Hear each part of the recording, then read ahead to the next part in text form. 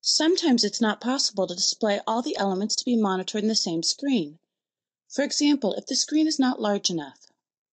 In this case, the first step is to configure the mimic, that is the content, to make it larger than the window, that is the container.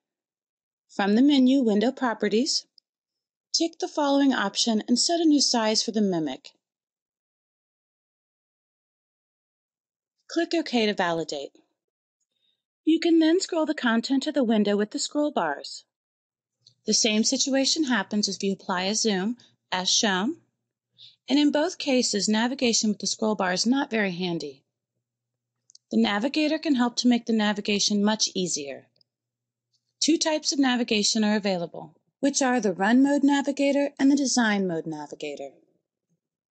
Click on the icon from the menu bar to open the Design Mode Navigator. A model dialog appears with a miniature view of the window. The dialog can be dragged anywhere in the workspace and can be resized. The black square representing the current display on the screen can be dragged so as to navigate in the window as shown. That is very handy for the designer who can use it in either design mode or in the run mode. It is also possible to define a run mode navigator, which is embedded in a window and only displayed in run mode. Open the Window Properties at the Navigator tab, and here it is possible to enable the Run Mode Navigator and define its size and position. Click OK to validate. It's now possible to navigate from the embedded navigator.